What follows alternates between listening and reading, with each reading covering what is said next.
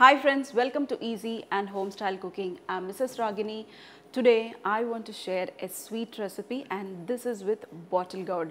With bottle gourd we can make n varieties of sweets, n varieties of snacks and n varieties of curries also.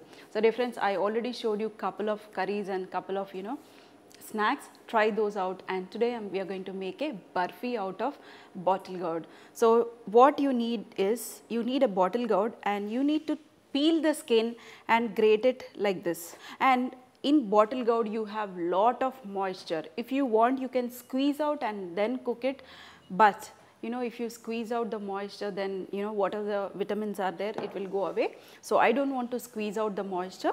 We are going to cook this bottle gourd along with sugar till we get the burfi consistency. I am going to show it to you how. So let's start. First we are going to add some ghee, not too much, very little.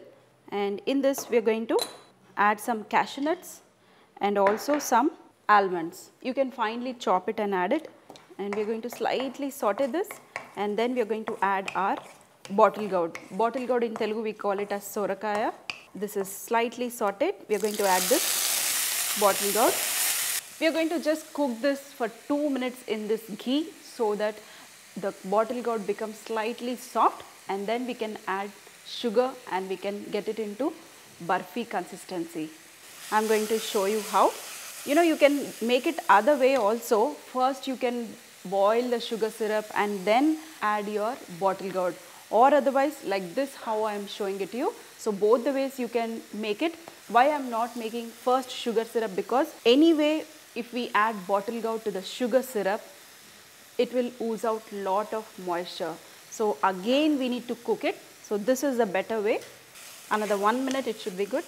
This is the same way, making like halwa itself. And now this is slightly dry, dear friends. What we are going to do is, we are going to transfer this into a plate. You can see this is slightly dry, and in the same bowl we are going to add sugar.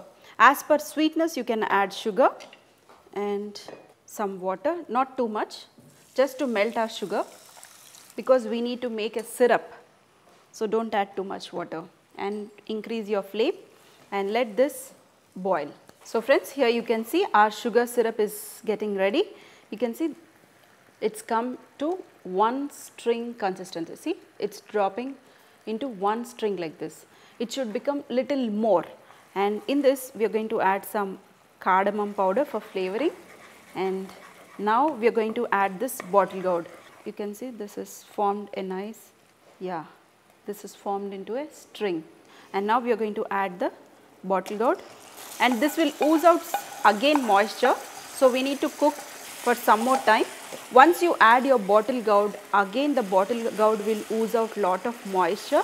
So we need to bring this into a slightly soft ball consistency. The moment you get it into soft ball consistency, then you need to take a tray and just, if you want, apply little bit ghee on top of this and pour your mixture, and then let it set for some time. You will get excellent burfi. See, it was into one string consistency. If you see now, this is like liquid again. So we need to cook for another 3 to 4 minutes. Dear friends, put the flame into high. Don't go anywhere, otherwise this will become a lump. Dear friends, now you can see this is oozing out the pan, but it is not yet ready.